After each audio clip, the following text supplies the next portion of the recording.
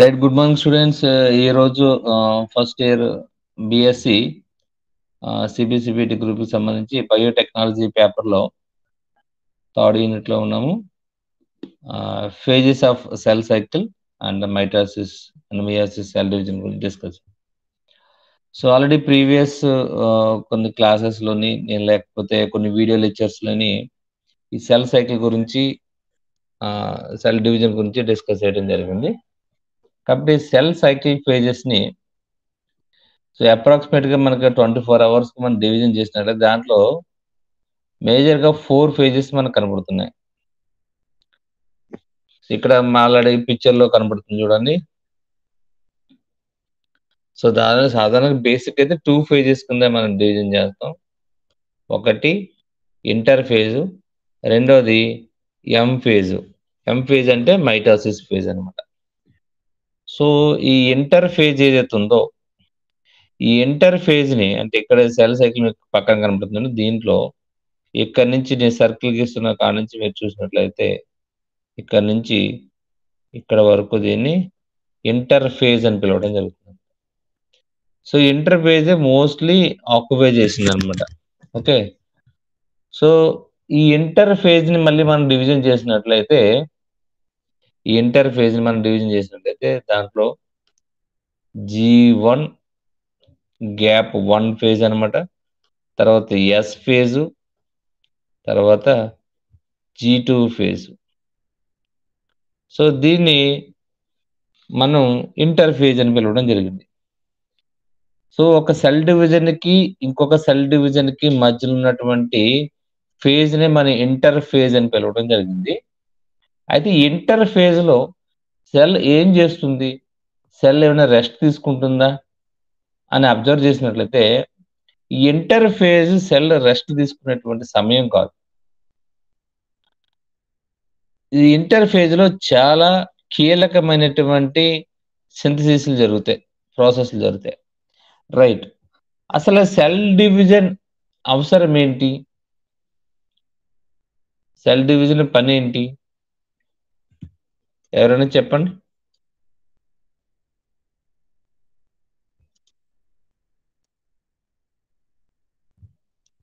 ఎవరో ఆన్సర్ చేయండి. Cell division యొక్క అవసరం ఏంటి? రీప్రొడక్షన్ సార్, మళ్ళీ కొత్త ఆర్గానిజమ్స్ తయారవడానికి.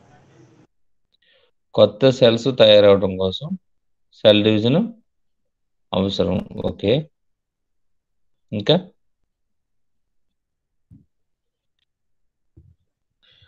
సో సెల్ డివిజన్ ఎందుకు అవసరం అన్నట్లయితే హిమవాసి చెప్పినట్లుగా మనకు సెల్ డివిజన్ అనేటువంటిది న్యూ సెల్స్ తయారవడం కూడా లైఫ్ యొక్క కంటిన్యూ చేయడం కోసం సెల్ డివిజన్ అనేది ఎప్పటికీ అవసరం ఉన్నటువంటి విషయం మనకు తెలిసిందే.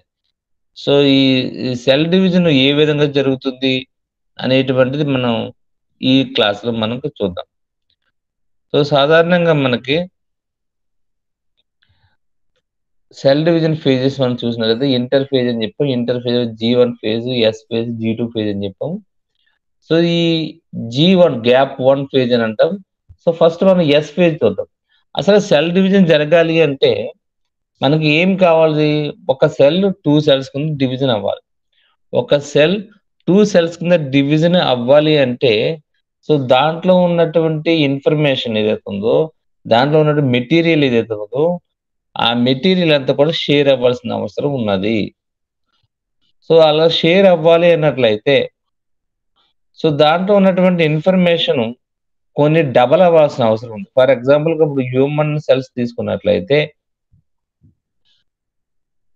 ఈ 23 పేర్స్ ఆఫ్ క్రోమోజోమ్స్ ఉంటాయి కాబట్టి మనకి అసలు హ్యూమన్ సెల్స్ అన్ని కూడా మనకు సెల్ డివిజన్ జరుగుతాయా, నిరంతరం సెల్ డివిజన్ జరిగేటువంటి హ్యూమన్ సెల్స్ ఉన్నాయా, అసలు సెల్ డివిజన్ జరగనటువంటి హ్యూమన్ సెల్స్ ఉన్నాయా, అవసరమైనప్పుడు మాత్రమే సెల్ డివిజన్ జరిగేటువంటి హ్యూమన్ సెల్స్ ఉన్నాయా చెప్పండి.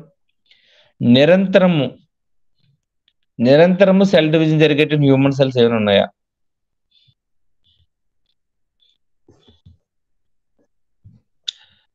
ఒకటి స్కిన్ సెల్స్. ఈ ఎండోథీలియల్ ఈ స్కిన్ సెల్స్ ఏవైతున్నాయో స్కిన్ సెల్స్ నిరంతరం కూడా సెల్ డివిజన్ జరుగుతుంటుంది. ఎందుకంటే స్కిన్ సెల్స్ అనేటువంటి డ్యామేజ్ అవుతుంటుంటాయి. రకరకాల ఫ్యాక్టర్స్, కెమికల్ ఫ్యాక్టర్స్ వల్ల ఏమవుతుందంటే మనకి skin cells dead అయిపోతుంటాయి. So dead అయిపోయిన స్కిన్ సెల్స్ మళ్ళీ రావడం కోసం ఎప్పుడు ఒక నిరంతరం స్కిన్ సెల్స్ అనేవి డివిజన్ అవుతుంటాయి. అలాగే ఇంటెస్టైనల్ ఎపిథీలియల్ సెల్స్ ఏవైతున్నాయో అవి కూడా ఎప్పుడు నిరంతరం కూడా సెల్ డివిజన్ జరుగుతూ ఉంటాయి. అలాగే మనకి ఈ బోన్ మ్యారోలో ఉన్నటువంటి సెల్స్ ఎరిథ్రోపాయిటిక్ సెల్స్ అంటాం. ఆ ఎరిథ్రోపాయిటిక్ సెల్స్ ఎప్పుడు కూడా నిరంతరం సెల్ డివిజన్ జరుగుతూ ఉంటాయి. సో ఎప్పుడు కూడా 24/7 సెల్ డివిజన్ జరిగేటువంటి సెల్స్. అలా కాకుండా కొన్ని మన అవసరమైనప్పుడు మాత్రమే, ఎప్పుడైతే నీడ్ అవుతుందో అప్పుడు మాత్రమే సెల్ డివిజన్ జరిగేటువంటి సెల్స్ ఉంటాయి. ఫర్ ఎగ్జాంపుల్ హెపాటిక్ సెల్స్ అనుకోండి. హెపాటిక్ సెల్స్ ఎప్పుడైతే హెపాటిక్ సెల్స్ ఎప్పుడు అవసరమో అప్పుడు మాత్రమే, ఎప్పుడైనా డ్యామేజ్ అయిందనుకోండి ఆ రిమైనింగ్ పోర్షన్ రెక్టిఫై చేయడం కోసం అప్పుడు మాత్రమే సెల్ డివిజన్ జరుగుతుంటాయి. ప్యాంక్రియాటిక్ సెల్స్ ఇలాంటి కొన్ని సెల్స్ ఎప్పుడైతే అవసరం అవుతుందో అప్పుడు మాత్రమే అవి సెల్ డివిజన్ జరుగుతూ ఉంటాయి. అలా కాకుండా అసలు సెల్ డివిజన్ జరగనటువంటి ఇంకా అలా వన్స్ సెల్ డివిజన్ జరిగిపోయిన తర్వాత సెల్ డివిజన్ జరగనటువంటి సెల్స్ కొన్ని ఉన్నాయి. Neurons, nerve cells. So nerve cells మనకు ఒకసారి సెల్ డివిజన్ జరిగిపోయిన తర్వాత రిమైనింగ్ మళ్ళీ ఇంక ఎప్పుడు కూడా సెల్ డివిజన్ జరగవు. అలాగే స్కెలిటల్ మజిల్స్, కార్డియాక్ మజిల్స్ ఇవి మళ్ళీ సెల్ డివిజన్ జరగవు. సో కాబట్టి మన బాడీలో ఉన్నటువంటి సెల్స్ అన్ని కూడా కొన్ని నిరంతరం సెల్ డివిజన్ జరుగుతూ ఉంటాయి. కొన్ని ఏమో అవసరమైనప్పుడు సెల్ డివిజన్ జరుగుతూ ఉంటాయి. కొన్నేమో మనకి ఎప్పుడు కూడా సెల్ డివిజన్ జరగనటువంటి సెల్స్ ఉంటాయి. రైట్. సో అయితే ఇప్పుడు సెల్ డివిజన్లోకి వచ్చినట్లయితే మనకి ఏదైతే G1 ఫేజ్ ఉందో, ఎస్ ఫేజ్ ఉందో, ఎస్ ఫేజ్ లో ఇప్పుడు చెప్పాను కదా మీరు 23 పేర్స్ ఆఫ్ క్రోమోజోమ్స్ అనుకున్నప్పుడు ఈ 23 పేర్స్ ఆఫ్ క్రోమోజోమ్స్ కూడా డివిజన్ అవ్వాలి. అంటే 46 పేర్స్ ఆఫ్ క్రోమోజోమ్స్ కింద కన్వర్ట్ అవ్వాలి. ఎందుకంటే 23 పేర్స్ ఒక సెల్స్ లోకి ఇంకొక 23 పేర్ ఇంకొక సెల్స్ లోకి వెళ్ళాలి కాబట్టి ఇక్కడ 23 పేర్స్ ఆఫ్ క్రోమోజోమ్స్ అంటే 46 క్రోమోజోమ్స్ డబల్ అవ్వాలి. ఆ డబల్ అయ్యేటువంటి ప్రాసెస్ ని మనం ఏమంటామంటే రిప్లికేషన్ అని పిలవడం జరుగుతుంది. నెక్స్ట్ యూనిట్ లో మనం చెప్పుకుంటాం దాని గురించి. దాన్ని ఏమంటామంటే రిప్లికేషన్ అంటాం. రిప్లికేషన్ 4th యూనిట్ లో వస్తుంది. ఆ రిప్లికేషన్ అనేటువంటి ప్రాసెస్ ఏం జరుగుతుంది, డిఎన్ఏ డబల్ అవుతుంది.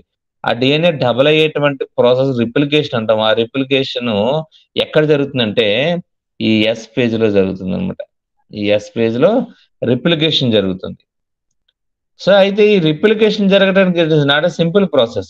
ఈ రిప్లికేషన్ జరగడానికి కొన్ని ఎంజైమ్స్ కావాలి. హెలికేజెస్ అని, ప్రైమేజెస్ అని, డిఎన్ఏ పాలిమరేజెస్ అని ఇలాంటి నెంబర్ ఆఫ్ ఎంజైమ్స్ కావాలి. ఆ ఎంజైమ్స్ అన్నీ కూడా ఆ ప్రోటీన్స్ అన్నీ కూడా ఈ G1 గ్యాప్ 1 ఫేజ్ లో సింథసిస్ చేసుకుంటుంది సెల్స్ అన్నమాట. సో గ్యాప్ 1 ఫేజ్ లో డిఎన్ఏ రిప్లికేషన్ కావాల్సినటువంటి ఎంజైమ్స్ అన్నిటిని కూడా G1 ఫేజ్ లో సింథసిస్ చేసుకుంటుంది సెల్. ఆ తర్వాత ఎస్ ఫేజ్ లో డిఎన్ఏ అనేటువంటిది రిప్లికేట్ అవుతుంది. అంటే జెనెటిక్ మెటీరియల్ డబల్ అవుతుంది. ఆ తర్వాత G2 ఫేజ్ లో ఏం జరుగుతుంది, G2 ఫేజ్ లో ఏం జరుగుతుందంటే G2 ఫేజ్ కంటే ముందు ఉన్నటువంటి ఫేజ్ ఏంటన్నట్లయితే G2 ఫేజ్ తర్వాత ఉన్నటువంటి ఫేజ్ ఏంటంటే ఎం ఫేజ్. ఎం ఫేజ్ అంటే మైటోసిస్ ఫేజ్. ఈ మైటోసిస్ ఫేజ్ లో సెల్ అనేటువంటి డివిజన్ జరగాలి. ఇప్పుడు న్యూక్లిక్ మెటీరియల్ డబల్ అయిపోయింది. మరి సెల్ అనేది డివిజన్ జరగాలంటే ఇంకా ఏముంటాయి, సెల్ ఆర్గనల్స్ ఉంటాయి, ప్రోటీన్స్ ఉంటాయి, సైటోస్కెల్టన్ ఉంటుంది, న్యూక్లియర్ మెంబ్రేన్ తయారవ్వాలి, సెల్ మెంబ్రేన్ తయారవ్వాలి. ఈ రిమైనింగ్ అన్ని కూడా ఈ G2 ఫేజ్ లో అంటే గ్యాప్ 2 ఫేజ్ లో G2 ఫేజ్ లో సింథసిస్ చేసుకుంటుంది సెల్. కాబట్టి ఈ G2 ఫేజ్ కంప్లీట్ అయిపోయిన వెంటనే ఏమవుతుంది, మెటీరియల్ అంతా రెడీ అవుతుంది. రెడీ అయిన తర్వాత ఎం ఫేజ్ లోకి సెల్ ఎంటర్ అవుతుంది అనమాట. సో ఇప్పుడు ఎం ఫేజ్ లో మనకి ప్రోఫేజ్ అని, మెటాఫేజ్ అని, ఎనాఫేజ్ అని, టీరోఫేజ్ అని ఉంటుంది. అంటే ఇవన్నీ కూడా న్యూక్లిక్ మెటీరియల్ డివిజన్ అయ్యేటువంటి ఫేజెస్. పిఎంఏటి అంటాం. పిఎంఏటి పిఎం80 అంటే ప్రోఫేజు, మెటాఫేజు, ఎనాఫేజు and టీలోఫేజు.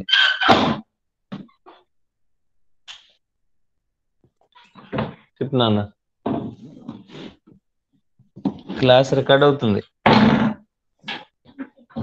So ప్రోఫేజు, మెటాఫేజు, ఎనాఫేజు and టీలోఫేజు.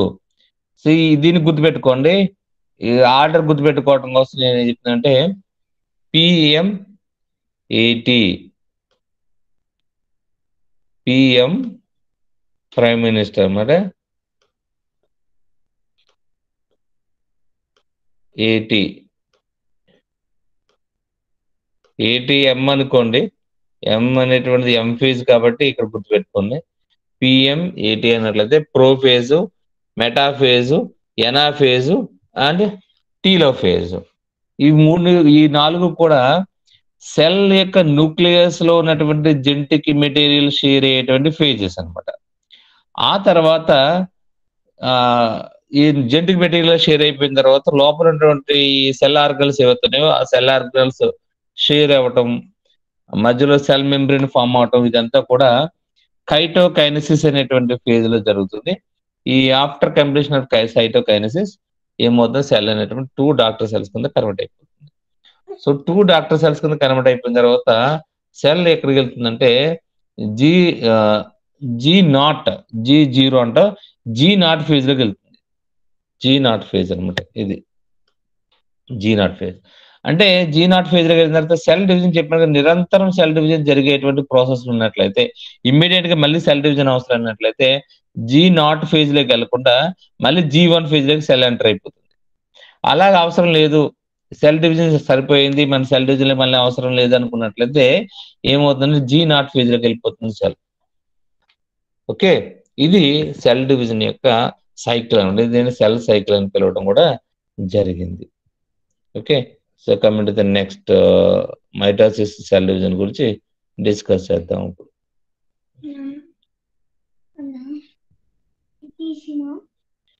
Okay okay right, ఇదంతా కూడా సెల్ సైకిల్ గురించి. అయితే ఇక్కడ ఇంకొక విషయం చెప్పాను మీకు. ఈ సెల్ డివిజన్ జరుగుతున్నప్పుడు G1 ఫేజ్ కి ఎస్ ఫేజ్ కి మధ్యలో ఒక చెక్ పాయింట్ ఉంటుందండి. దీన్ని జిఎస్ చెక్ పాయింట్ అని అంటారు. తర్వాత ఎస్ ఫేజ్ కి మళ్ళీ G2 ఫేజ్ కి ఒక చెక్ పాయింట్ ఉంటుంది. తప్పు, చెక్ పాయింట్ అండి. ఈ చెక్ పాయింట్స్ ఎందుకు అన్నట్లయితే సెల్ డివిజన్ జరుగుతున్నప్పుడు కొన్ని ఏమైనా మిస్టేక్స్ జరిగినట్లయితే ఆ మిస్టేక్స్ ని సరి చేసుకోవడానికి ఈ చెక్ పాయింట్స్ ఉంటాయి అనమాట. ఏమైనా రాంగ్ గా మ్యానుఫ్యాక్చరింగ్ అవుతుంటే సెల్ ఈ సరి చేసుకోవడానికి చెక్ పాయింట్స్ ఉంటాయి. సో ఆ చెక్ పాయింట్స్ అక్కడ ఉన్నటువంటి ప్రోటీన్స్ డిఫరెంట్ కాన్సెప్ట్ అనుకోండి. సో ఎప్పుడైతే ఆ చెక్ పాయింట్స్ ఏమైనా మిస్ అయినాయి అనుకోండి, అప్పుడు మాత్రమే మనకి సెల్లో మ్యూటేషన్స్ వస్తుంది అనమాట. అంటే ఎక్సైజ్ అవుతున్నప్పుడు జెనెటిక్ మెటీరియల్ సెల్ డివిజన్ జరుగుతున్నప్పుడు ఏమైనా మ్యూటేషన్స్ ఉన్నాయనుకోండి, ఏదైనా మిస్ మ్యాచ్ అవుతున్నా, డ్యామేజ్ అవుతున్నా, రిపేర్ అవుతుంటాయి చెక్ పాయింట్స్ దగ్గర. ఆ రిపేరింగ్ చేసేటువంటి ఎంజైమ్స్ కానీ, చెక్ పాయింట్ చేసేటువంటి ఎంజైమ్స్ కానీ ఏమైనా మనకి వాటిలో కూడా మ్యూటేషన్స్ వచ్చి ఏమైనా మిస్ఫేర్ అయినట్లయితే అప్పుడు మనకి ఈ కొన్ని జెనెటికల్ డిజార్డర్స్, క్యాన్సర్స్ లాంటివి కూడా రావడానికి అవకాశం ఉంది. రైట్, ఇప్పుడు ఎంఫీజ్లోకి వెళ్తాము. సో ఎంఫీజ్లోకి వెళ్ళినప్పుడు మీకు చెప్పాను కదా ఈ యొక్క ఈక్వేషన్ పిఎం80 అని చెప్పేసి prophase, metaphase and anaphase and telophase. ఇప్పుడు ఒక్కొక్క ఫేజ్ లో ఏం జరుగుతుందంటే ఒకసారి చూద్దాం మనం. సో ఫస్ట్ ప్రోఫేజ్ లో ఏం జరుగుతుంది చూడండి. So prophase which is the first stage of karyokinesis of mitosis. Karyokinesis అంటే న్యూక్లియస్ డివిజన్ ని క్యారియోకైనసిస్ అని పిలవడం జరుగుతుంది. ఆర్గనల్స్ డివిజన్ ని సైటోకైనసిస్ అని పిలవడం జరుగుతుంది. So mitosis follow the S and G2 phase of interphase. In S and G2 phase, a new DNA molecule formed are not distinct but intertwined. ఇవన్నీ already మనం చెప్పుకున్నాం. అసలు ప్రోఫేజ్ లో ఏం జరుగుతుంది అనేది ఒక డయాగ్రమేటిక్ గా మనం చూద్దాం. Chromosomal material condense to form compact mitosis chromosomes Chromosomes are seen to composed of two chromatids attached together at a centromere. ఏదైతే కొత్తగా న్యూక్లియస్ మెటీరియల్ తయారైంది కాబట్టి అవన్నీ కూడా ఎలాగుంటాయంటే మామూలుగా స్కాటర్ అయిపోయి ఉంటాయి అనమాట. ఎందుకంటే డిఎన్ఏ సింథసిస్ జరగాలంటే అక్కడ కంప్రెస్డ్గా ఉండకూడదు. సో కంపాక్ట్గా ఉండకూడదు. సో అవి స్కాటర్ అయి ఉండాలి, అన్వైండింగ్ అయి ఉండాలి అనమాట. అటువంటిప్పుడు డిఎన్ఏ సింథసిస్ జరుగుతుంది. మరి అన్ని కూడా మళ్ళీ కంపాక్ట్ స్ట్రక్చర్లోకి రావాలి. ఆ కంపాక్ట్ స్ట్రక్చర్లోకి కండెన్సేషన్ జరిగేటువంటి స్ట్రక్చర్లోకి మనకి ఈ ప్రోఫేజ్ లో రావడం జరుగుతుంది అనమాట. ఆ క్రొమాటిడ్స్ కింద మారటం జరుగుతుంది. క్రోమోజోమ్ లో ఉన్నటువంటి ఆర్మ్స్ ని మనం ఏమంటామంటే క్రొమాటిడ్స్ అంటాము. ఆ క్రొమాటిడ్స్ అనేటువంటి సెంట్రోమియర్ అనేటువంటి ఒక సీక్వెన్స్ దగ్గర అటాచ్ అయి ఉంటాయి అనమాట. సెంట్రోమియర్ అనేటువంటి ఒక సీక్వెన్స్ దగ్గర అటాచ్ అయి ఉంటాయి. సో ప్రోఫేజ్ ని మనం డివిజన్ చేసుకుందాం ఒకసారి. ఎలాగంటే ఎర్లీ ప్రోఫేజ్ ఈ విధంగా ఉంటుంది అనమాట.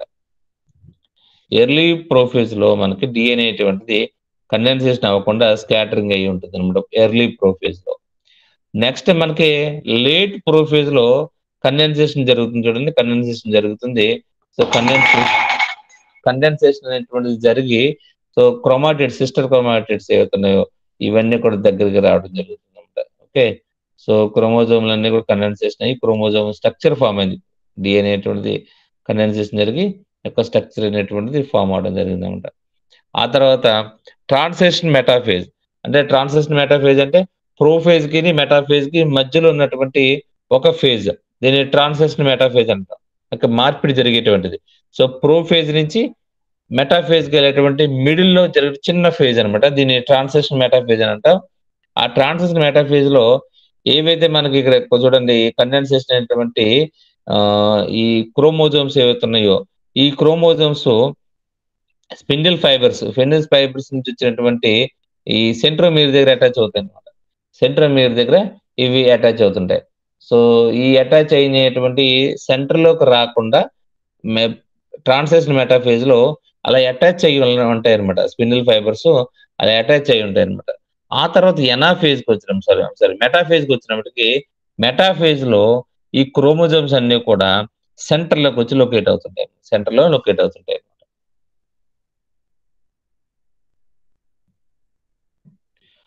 సో ట్రాన్సిషన్ మెటాఫేజ్ లో ఈ స్పిన్డిల్ ఫైబర్స్ ఏవైతున్నాయో ఇవన్నీ కూడా ఈ సెంట్రోమియర్ నుంచి సెంట్రోమియర్ అటాచ్ అవుతాయి.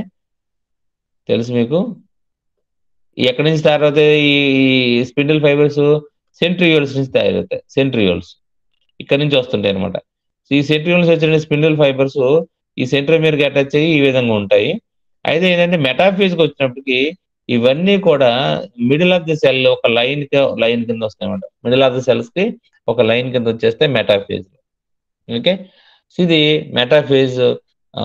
So the plane of alignment of chromosomes at metaphase refers to the metaphase plate అని పిలుస్తారు అనమాట. మెటాఫేజ్ ప్లేట్ అని పిలవడం జరిగింది అనమాట. Okay, so spindle fibres attached to kinetochores of chromosomes.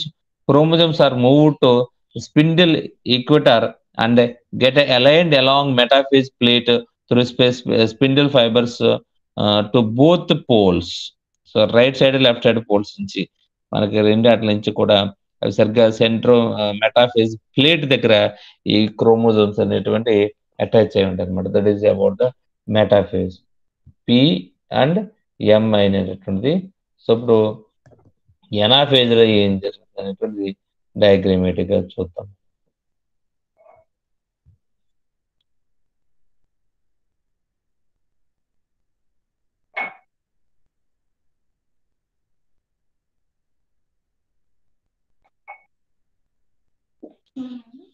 చూడండి, ఇప్పుడు ఏదైతే ఎనాఫేజ్ ఉందో ఈ ఎనాఫేజ్ లో సెంట్రోమియర్స్ ఏవైతున్నాయో ఇవన్నీ కూడా మనకి ఇక్కడ నుంచి స్టార్ట్ అవుతుంది. స్ప్లిట్ కండెన్సేషన్ అవుతాయి అనమాట. ఏదైతే స్పిన్డిల్ ఫైబర్స్ ఉన్నాయో ఆ స్పిన్డిల్ ఫైబర్స్ కాంట్రాక్షన్ అవుతాయి.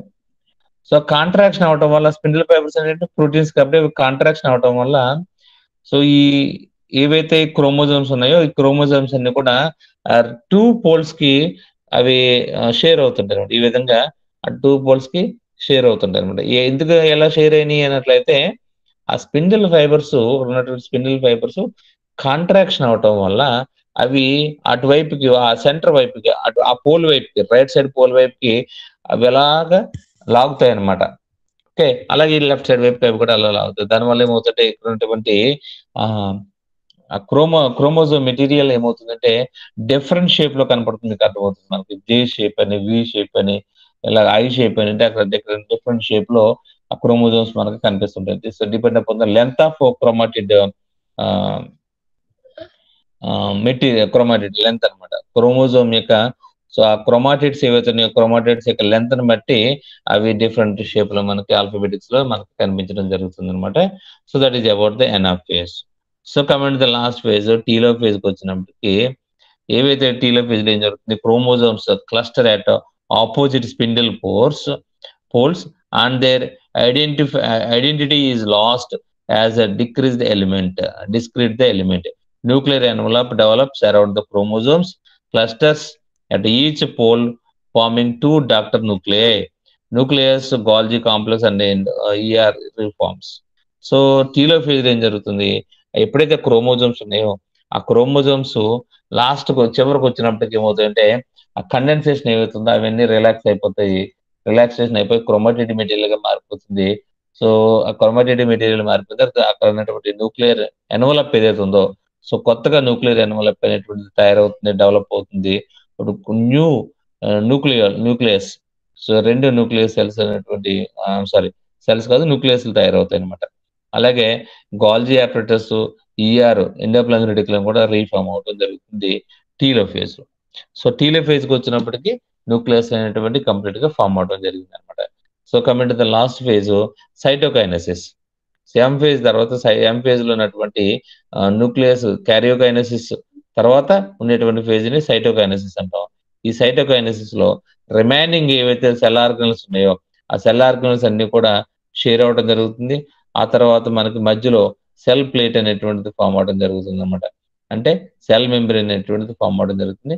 ఆ సెల్ మెంబ్రేన్ సో, ఆ ప్లేట్‌గా మధ్యలో సెప్టమ్ కదా ఫార్మ్ అయిన తర్వాత అక్కడ ఉన్నటువంటి మెటీరియల్ అంతా కూడా షేర్ అవ్వడం జరుగుతుంది. సో, 2 సెల్స్ కూడా విడిపోవడం జరుగుతుంది. అలా విడిపోయినప్పుడు 2 డాటర్ సెల్స్ అనేటువంటివి ఫార్మ్ అవ్వడం జరిగిందన్నమాట. So, this is about the mitosis. Okay. So, మనకు ఆల్రెడీ సిగ్నిఫికెన్స్ గురించి ఆల్రెడీ ప్రీవియస్‌గా మనం చెప్పుకున్నాము. సో, మైటోసిస్ సెల్ డివిజన్‌లో మళ్ళీ ఒకసారి బ్రీఫ్‌గా మీకు నేను చెప్తాను ఒకసారి చూడండి. మైటోసిస్‌లో మనకి 4 ఫేజెస్ ఉన్నాయి. So, prophase, metaphase, anaphase and telophase. So, ప్రోఫేజ్‌లో ఏం జరుగుతుంది? ప్రోఫేజ్‌లో మనం 2 ఆటిలుగానే డివిజన్ చేసుకున్నాం. సో, ప్రోఫేజు లేట్ ప్రోఫేజ్ అంటే రెండోది. Early prophase. Late prophase. Early ప్రోఫేజ్‌లో chromatid material ఏదైతే ఉందో అది క్రోమోజోమ్స్ కండెన్సేషన్ అవ్వకుండా రిలాక్స్ పొజిషన్ క్రోమాటిడ్ మెటీరియల్‌గా ఉండడం జరుగుతుంది. ఆ తర్వాత మనకు లేట్ ప్రోఫేజ్‌లో క్రోమోజోమ్స్ ఏమవుతున్నాయి కండెన్సేషన్ అయ్యి ఆ క్రోమాటిడ్ మెటీరియల్ అంతా కూడా క్రోమోజోమ్స్ కింద కన్వర్ట్ అవ్వడం జరుగుతుంది. క్రోమాటిడ్స్ అన్నీ కూడా దగ్గరికి చేరి ఒక క్రోమోజోమ్ యొక్క స్ట్రక్చర్ అనేటువంటిది ఫార్మ్ అవుతుంది. డీఎన్ఏ అంతా కూడా కండెన్సేషన్ జరిగి. ఆ తర్వాత లేట్ ప్రోఫేజ్‌కిని మనకు మెటాఫేజ్‌కి మధ్యలో ట్రాన్సిషన్ మెటాఫేజ్ ఉంటది. ఈ ట్రాన్సిషన్ మెటాఫేజ్‌లో స్పిన్డిల్ ఫైబర్స్ ఆ సెంట్రియోల్స్‌కి అటాచ్ అయినప్పుడు ఆహ్, సో, అటాచ్ అయ్యి అలా ఉంటాయన్నమాట అంతే. సెంట్రల్‌లోకి చేరవన్నమాట. ఆ తర్వాత మెటాఫేజ్‌కొచ్చినప్పటికి ఆ మెటాఫేజ్ ప్లేట్ దగ్గర అంటే సెల్ యొక్క సెంటర్ లెవెల్‌లో ఆ క్రోమోజోమ్స్ అనేటువంటి అరేంజ్‌మెంట్ అవ్వడం జరుగుతుందన్నమాట. సో, తర్వాత ఈ ప్రోఫేజ్, మెటాఫేజ్ అయింది. ఎనాఫేజ్‌లో ఇవి షేర్ అవ్వడం జరుగుతుందన్నమాట. స్పిన్డిల్ ఫైబర్స్ అన్నీ కూడా కాంట్రాక్షన్ అవ్వడం అప్పుడు షేర్ అవ్వడం అనేటువంటిది జరుగుతుంది ఎనాఫేజ్‌లో. సో, లాస్ట్ ఫేజ్‌లో మనకి ఇవన్నీ కూడా టీలోఫేజ్‌లో న్యూక్లియర్ మెంబ్రేన్ అనేది మళ్ళీ ఫార్మ్ అవుతుంది. కొత్త మెంబ్రేన్ ఫార్మ్ అవుతుంది. అలాగే ఎండోప్లాస్మిక్ రెటిక్యులమ్ ఫార్మ్ అవుతుంది. గాల్జీ అపెరటస్ ఫార్మ్ అవుతుంది. కొత్త 2 న్యూక్లియస్ అనేటువంటివి ఫార్మ్ అవ్వడం జరుగుతుంది. సో, లాస్ట్‌లో సైటోకైనెసిస్‌లో సో, అక్కడ ఉన్నటువంటి సెల్ ఆర్గానెల్స్ ఏవైతున్నాయో ఆ సెల్ ఆర్గానెల్స్ అన్నీ కూడా మళ్ళీ మనకి షేర్ అవ్వడం జరుగుతుంది. సో, మధ్యలో మనకి ప్లాస్మా మెంబ్రేన్ అనేటువంటిది ఫార్మ్ అవ్వటం. దాన్ని సెల్ ప్లేట్ అని పిలవడం జరుగుతుంది. సో, అక్కడ మనకి ఈ సెల్ ఆర్గానెల్స్ అనేవి షేర్ అయ్యి కొత్త న్యూ సెల్స్ అనేటువంటివి ఫార్మ్ అవ్వడం జరుగుతుంది. అప్పుడు మళ్ళీ మన ఇంటర్ ఫేజ్‌లోకి అది ఎంటర్ అవుతుంది. అంటే జీ1 ఫేజ్‌లోకి ఎంటర్ అవుతుందన్నమాట. Daughter cells. Okay. So, this is about the mitosis. Okay. So, coming to the meiosis. మియోసిస్‌లోకి వెళ్దాం. మియోసిస్ మనకి 2 ఫేజెస్ వరకు. Meiosis 1 and meiosis 2. So, meiosis 1లో మళ్ళీ ప్రోఫేజ్, మెటాఫేజ్, ఎనాఫేజ్, టీలోఫేజ్ ఉంటుంది. అలాగే మియాసిస్ 2లో కూడా ప్రోఫేజ్, మెటాఫేజ్, ఎనాఫేజ్, టీలోఫేజ్ ఉంటుంది అనమాట. ఓకే. సో ప్రోఫేజ్ మనం నెక్స్ట్ క్లాస్ అండి ఒకేసారి కొద్దాం. సో ప్రోఫేజ్ మనం రేపటి క్లాస్లో మనం మండే, రేపు సండే కదా, మండే మనం ప్రోఫేజ్ డిస్కస్ చేద్దాం. మండే మేబీ మేము కాలేజెస్ టీచర్స్కి వర్కింగ్, స్టూడెంట్స్ కాదు. కాబట్టి మండే నుంచి ఆన్లైన్ క్లాసెస్ మీ కాలేజ్ నుంచి చెప్పడం జరుగుతుంది. ఓకే. ప్రోఫేజ్ ఇంట్రడక్షన్ చెప్తాను మీకు. మియోసిస్ అంటే తెలుగులో క్షయకరణం వెళ్తున్నట్ట. మియాసిస్ అన్ని సెల్స్ లో జరగవు. జెర్మినేటెడ్ సెల్స్ లో అంటే స్పెర్మటోజెనిసిస్, ఓవలేషన్ లో మాత్రమే మియాసిస్ జరుగుతుందని. సో గుర్తుపెట్టుకోండి. ఆ మియాసిస్ సెల్ డివిజన్ లో మనకి ఇక్కడ వచ్చేటువంటి డాక్టర్ సెల్స్ ఏవైతున్నాయో ఆ డాక్టర్ సెల్స్ లో క్రోమోటిక్ మెటీరియల్ ఏదైతుందో, క్రోమోజోమిక్ మెటీరియల్, క్రోమాటిక్ మెటీరియల్ ఏదైతుందో అది షేర్ అవుతుంది అనమాట. ఓకే. షేర్ అవుతున్నాయి. 23 పేర్స్ ఆఫ్ క్రోమోజోమ్స్ అవుతున్నాయో అవి 23 క్రోమోజోమ్స్ ఒక సెల్ లేక ఒక డాక్టర్ సెల్ లేకి, 23 క్రోమోజోమ్స్ ఒక డాక్టర్ సెల్ లేకి షేర్ అవుతాయి. ఓకే. సో ఇది మియాసిస్. మియాసిస్ 2లో మళ్ళీ మైటోసిస్ లాగానే జరుగుతుంది. సో దాని గురించి మనం తర్వాత డిస్కస్ చేద్దాం. సో మియాసిస్ గురించి మండే క్లాస్లో మనం కంప్లీట్గా మనం డిస్కస్ చేయడం జరుగుతుంది. So this is all about the cell cycle and mitosis, cell division. Okay. So thank you very much.